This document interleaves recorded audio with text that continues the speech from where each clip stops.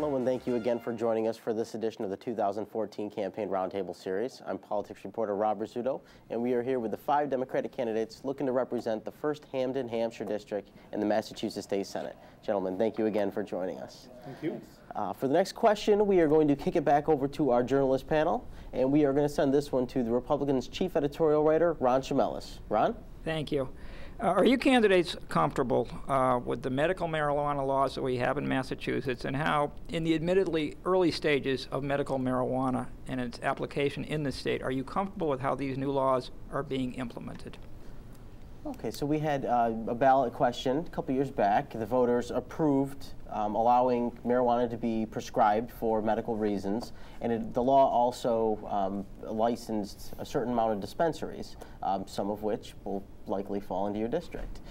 So what we're liking to know here is where you come down on the issue of medical marijuana and the way that the law is written. Some folks have they're fine with medical marijuana, but they've taken issue with the law specifically. So we want to know where folks come down on this. And Chip, we'll start with you. Yeah, it's as I've been going around the district and talking to people, it's come up a few times. And I can tell you, initially when I first heard about it, I did have some skepticism about it. But the reality is that medical marijuana has a significant impact on some people's lives. There are friends of mine who rely on it, honestly, for glaucoma and the issues that they're dealing with. And it's, in their words, it's a lifesaver for them. So I do agree that there's a place in our society for medical marijuana.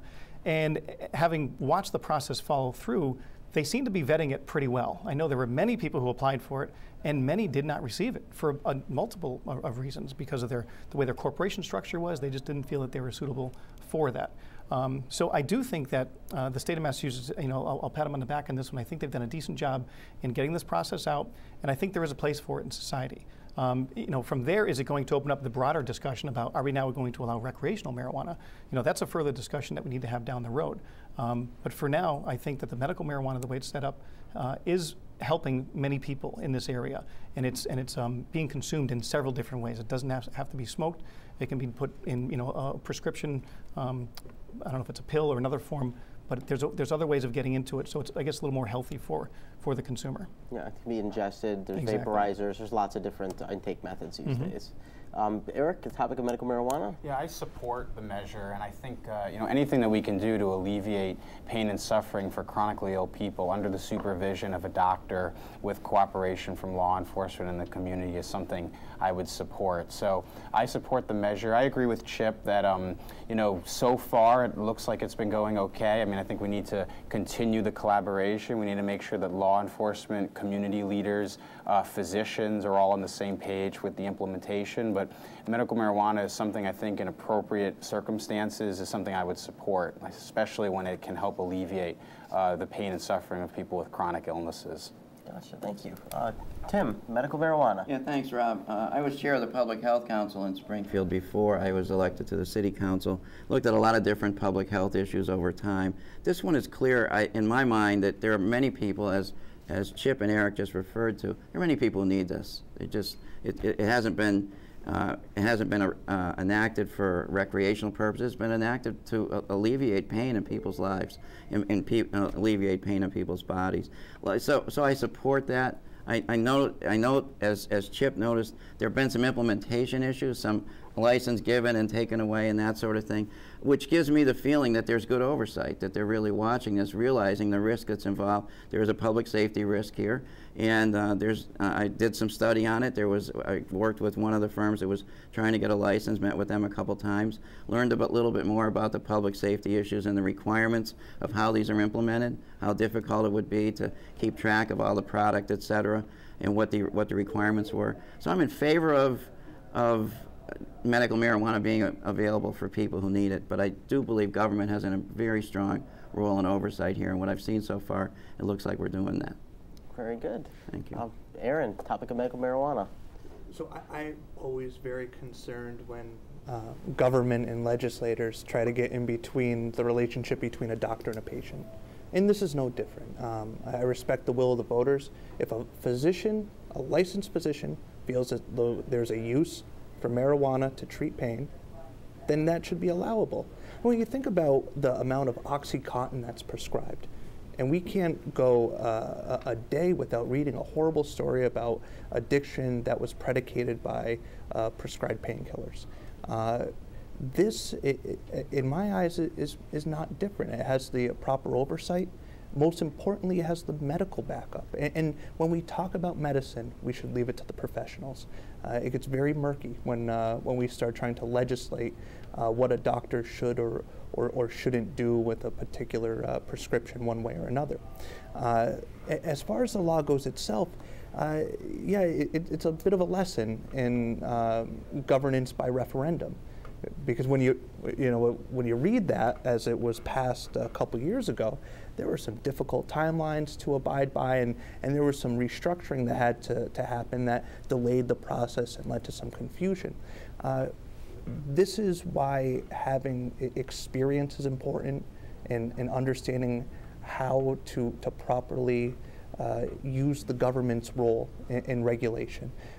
It's not always best done by a question, and we already talked about today, the confusion of the casino question, right. The confusion of the medical marijuana question. It's done best through having the experience to do it right. And this is no different. And I think as we move forward, it seems that a lot of the kinks have been worked out, and I hope that the patients who need medical marijuana have access to it, and that the quality of life for them improves. Very good. Tom, topic of medical marijuana here in the state's law and the implementation. What do you think? Well, I'd like to thank Ron for the question, and he had a great article about marijuana being this law being a stepping stone to maybe having recreational use in the state, and he brought up a lot of good issues. And as I've talked to people, you know, I have mixed opinions. I mean, there are some folks who really feel that you know, we have to regulate marijuana. Now, in terms of for medical purposes, I have no problem with that. I've had a lot of patients as a private practice social worker with a PhD. I have people come in and they say they've tried the pills, it doesn't work, and they've had to purchase illegal marijuana to get rid of their nausea. So, you know, I don't think people should have to break the law. I don't think to take care of their pain. You know, the issue is I've had also people who are prescribed the marijuana, and they said, you know, it doesn't get them high, which that is some consolation for me. But they said they can also buy hashish, or they can buy whatever they want once they're in a facility that sells sells marijuana, and that concerns me. And as Aaron was saying, the only one who can put a lid on this are doctors. And so I would work as a state senator to have doctors really look at how this is being prescribed. You know, like, you know, we've had opiates come into our homes, and now we're going to have marijuana prescribed and come into our homes. And I think if it's too easy to get a prescription, we're going to have a lot of young people who are just going to start using marijuana at an early age. And it's not good for our brain development. The only tool we have to negotiate healthy relationships is our brain. And so if people are going to be high all the time, we're going to be in trouble. There's no ways to check them when they get pulled over by the police to see if they're legally high or you know, what kind of state they're in. And so that creates a lot of problems that we need to iron out fairly soon. So I have some reservations about medical marijuana and the implementation of the law. Well, as far as the next step. Gotcha. Yeah. And just, I guess, quick yes and no. There's lots of talk that marijuana for recreational use, Massachusetts may be one of the first states to go forward with this, just based on some of the different things that have happened here in the past. Do you support recreational use of marijuana legally? Yes or no? Tom? No, I do not. Aaron? No. Tim? No. Chip? No. No. Eric? Okay. Well, thank you very much. That was our speed round. It's a big question for a yes and no. Yeah. Lightning round. Well, thank you. Yeah, we have varying degrees of concern about the law, and thank you guys for articulating that. We really appreciate it. We are running out of time here today, so what we are going to do is go right into our final question. Basically, all five of you are aiming to go to serve in the State House, where legislators from the more populous eastern part of the state hold a great deal of power. Many of Western Massachusetts' long-serving, experienced legislators are not going to be serving after this year. Many have already stepped down, and some are stepping down after this term, such as the case with the seat you're running for with Senator Gail Canderas. Tell me why you want to go to Boston to represent Western Massachusetts when basically, I don't want to say the deck's stacked against us, but it's a tough fight. You really have to build bridges, and it's politics. It's politics as political as it gets. Gentlemen, so just on this topic, we will start with Tim first. Thanks, Rob. Why do I want to go to Boston to be our state senator? I'm a lifelong resident of Western Mass and have worked in all the different aspects of society. I was a public school teacher. I'm currently a college professor. I worked in private sector, grew up in a large small business in town, worked in the private sector at Mass Mutual 27 years. I've been in government the last few years. I've worked in all the different sectors of society, and I feel like I've learned how to work with people from every aspect. In the government role in the city council the last few years, I've taken on unpopular issues of reopening libraries and trying to get votes for that and figure out where the money is, fighting against the biomass plant, working to keep tight flex here when they were trying to go to South Carolina, things of that nature. I've shown consistently, I believe, that I can work with different people, and I can, as we talk about in Boston and places like that where it doesn't work well in Washington, that working across the aisle, I've demonstrated that I can do that, and I think it comes back to my experience in leadership in these different areas. I think in Boston, that the state senator we send there needs to be able to do that, needs to be able to fight for Western Mass and take somewhat unpopular causes or be part of a minority and make it a majority. In other words, not make a majority out of a minority, but take a minority opinion or place and get people to fight hard to support these things that I bring up in Boston. Really support around your ideas. Be able to build support, build collaboration. I've been strong at that, and I would hope to do that, and I'm sure I would do that in Boston as our senator. So I love Western Mass, and I want to be there fighting for it. Gotcha. Thank you. And next we will go to Chip. Well, I think that experience matters. Real life experience matters. And I don't think that all of us bring that to the table. I bring 24 years of experience on a local level in municipal government. Former selectman, former recreation commissioner, current member of the school committee. My professional life, I've had a nice mix of public and private. I was a corrections officer, as I mentioned right at the top of the show. I worked at the York Street Jail. From there, I worked in the courthouse as a community corrections officer. And then most recently, I'm a police officer for the town of Ludlow on a part-time basis. That coupled with the fact that I'm also a small business owner. I've been running my own business for the past 11 years. I run a business where every single dollar matters. And people who, I guess, get into government, I think, lose that focus a bit sometimes. If we ran our state like some of us run our business, I think we'd be much better off. When I go to work every morning and provide a service to the people in my customer base, I'm working for them. It's a public service that I'm doing. But at the same time, I'm cognizant of the dollars and where the dollars are being spent and how they're being spent. So my public side, my private side, in addition to my elected side on the local level, gives me a very unique experience. I made a pledge very early on in this campaign, and only 2 of us did this. I released my taxes so people could see how transparent I am. I have nothing to hide whatsoever. I also made a pledge to only raise my money within this district. I've been focused on the people in the Pioneer Valley in this district my entire life. I'm 46 years old. I have 24 years experience on a local level. I've lived here my entire life. I am passionate about Western Massachusetts. And your question is exactly right. How does a legislator from Springfield go to Boston and get anybody to listen to them? Well, I've suggested creating a Western Mass caucus so that all Western Mass legislators, whether you're a Democrat or Republican, you vote as a block on very specific issues. They have to listen to you at that point. I believe a good idea is a good idea regardless of what side of the aisle you come from. I admittedly tell people I'm a moderate Democrat. I believe that people come from all walks of life and they come from all parties. And just because we're all Democrats here, there's a big difference between us.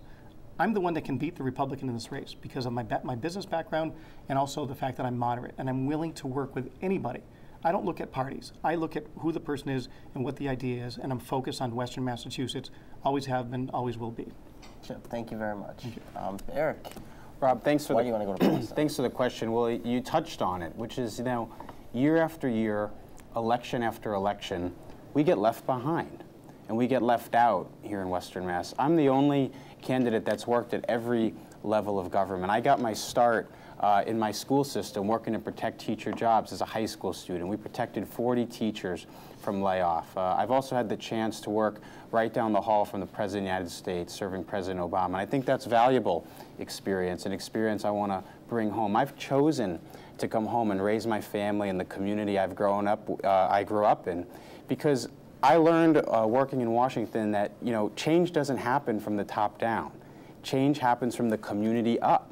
Change happens neighbor to neighbor, and that's why our campaign has been engaged in talking to people at every street corner, on every block, in every park, in our community, in our district, talking to people about what we need. And what we hear is that the big things that we need to do, bringing opportunity back to Western Massachusetts, reinvesting in our infrastructure, in our schools, in our communities, we can do those things. But none of it is going to happen if we keep doing the same thing we've always done and expect a different result. It's time for a change. I'm prepared to bring in some new energy, some new ideas, high-speed rail, high-tech manufacturing, breaking down the barriers between our employers and our businesses, bringing a sense back to our community that middle-class opportunity, that if you work hard, you can get ahead. It's breaking down here in Western Mass because our young people are leaving. We need to reverse that trend, and we're only going to do it if we think big, if we make those big investments, those big changes, taking on the heroin addiction epidemic, investing in our senior populations, protecting, reducing the cost of in-home care, investing in our job training programs in our schools. Those are the things I'm focused on, and those are the things I'm prepared to work on. Very good, Eric, thank you. And down at the other end of the table, Tom, why do you want to go to Boston to represent this district? All right, well, I've been in here. I bought a home in 1980, so I've been a member of this community for quite a long time. And I came here to go to Springfield College, and the Springfield College philosophy really influenced me quite a bit, the humanities philosophy. And it's really about service to other people and then a healthy mind, spirit, and body. And so I've worked on that. I'm still in great shape. I went and got an MSW and a PhD in social work, understanding social policy, and also, in terms of spiritually, I'm very active in my church, and I think that's important. I grew up one of 7 children, and our family worked hard to move ahead, and I had to set a lot of goals for myself. But I think that this area, Springfield, has been the best thing that ever happened to me, and I really am committed to this area, and I want to see it do better. I could never understand why Springfield didn't take off. We're in such a great location. And so this next 2 years is a really exciting time, and I want to be part of that. I want to help small businesses develop. We have a great opportunity. We're 90 miles from Boston and 90 miles from Albany. And one of the big things that's happening in Albany is this nanotechnology development. It's one of the world centers now, and nanotechnology is based on material science. And we have UMass, which has one of the best material science departments in the whole world. So I think I would make a commitment to Springfield to try to get that kind of technology in here. We need to get young people working, and I think that would be a big goal of mine. I see so many people when I go to jail who are, in their 20s, they've never had a job experience. Maybe we could bring back more co-op jobs where people go to school part-time and then work, because we have so many people dropping out. The dropout rate in Springfield is really high. The other thing is, of course, I have spent most of my time working with families. And when you work with families, and the level I work with, you hear about all the struggles. And so as a state senator, you really need someone you can talk to who will understand your situation, who's been in the community long enough to really know what's going on, and then we'll take those and communicate them. As a PhD, I've done a lot of research, and so I promise to research all the areas that, are going to affect this area. We have 3 schools in our district, Bay Path, Springfield College, and Western New England University, and those are great sources. If we can help those schools develop, we can bring more jobs to the area. That's really important. But we have to deal with safety. When we look at all the other things we want to do, if we don't have a baseline, if people feel safe in the community, we're in trouble. And I see family violence as the root of a lot of our problems in our society, and so that's what I would address. Most of my work has been with domestic violence. I think we can do more. I think we can do more in the jails, and we can do more in the communities, and that'll be my first agenda. Gotcha. Tom, thank you. Thank and you. Aaron, since you didn't get to start one of the questions, we're going to give you the last word here. Thank you, Robin, and thank you for hosting, and to the Republican CBS for for having this opportunity for voters to hear about the issues, because it's incredibly important to hear directly from the candidates. I think your question hit the nail on the head. We're losing over 40 years of legislative experience in Western Mass. We need someone who has experience in the State House to be able to hit the ground running. And with the 6 years I spent as Senator Kondaris as Chief of Staff, I've had an opportunity to build those relationships, to go to the State House and get working on day one. And that's part of it. You know, having the experience in the building, that's great. But the other part of it is understanding what the region needs, and understanding that we're not dissimilar from the Merrimack Valley or southeastern Massachusetts. And when you talk about how do you overcome the numbers disadvantage, which it's there. There are more senators that represent the city of Boston than the 4 western counties. But when you have years of experience working with the members down in Fall River, New Bedford, working with the members up in Lawrence, who face a lot of the same issues that we face here in Western Mass, that's how you get change. You don't get change by disparaging the work that people here have done. You get work done by cooperating, by putting your shoulder to the rock and push, because that's what it takes to get the job done here for Western Mass. I'm happy to have done it for 6 years on Senator Kondaris' behalf. I'm excited to continue my work as the next state senator and really take advantage of a tremendous amount of opportunity we have here in Western Mass. Gotcha. Thank you very much. And to all 5 of our candidates here, we really appreciate you coming through and speaking directly to the voters on these issues. It's a very important election year, and thank you all for taking the time, and best of luck on primary day. Great. Thank you very much. Thank you. And to our journalist panel, Henry and Ron, thank you very much for contributing today. We appreciate that as well. Thank you. And to the voters, the watchers, the readers, everyone on the other side of the screen here, we really appreciate you taking the time to tune in and hear the candidates articulate their points on a variety of these issues. These 5 Democrats will be running on primary day, September 9th. And the winner will go on to the general election to take on Republican Deb Bronski. And the winner of that will be the new state senator for the 1st Hampden-Hampshire district in the Massachusetts State Senate. And more important than who you vote for is the fact that you go out and vote. We cannot emphasize this enough. Take 10 minutes on primary day and certainly on general election day and get out and vote. And tune in to Mass Live, The Republican, New England Public Radio, and CBS 3 Springfield throughout the rest of the election season for all the politics news that matters. This forum and others like it throughout the election season will be available online at cbs3springfield.com, MassLive.com, and full coverage in the Republican newspaper and on New England Public Radio. Thanks for watching.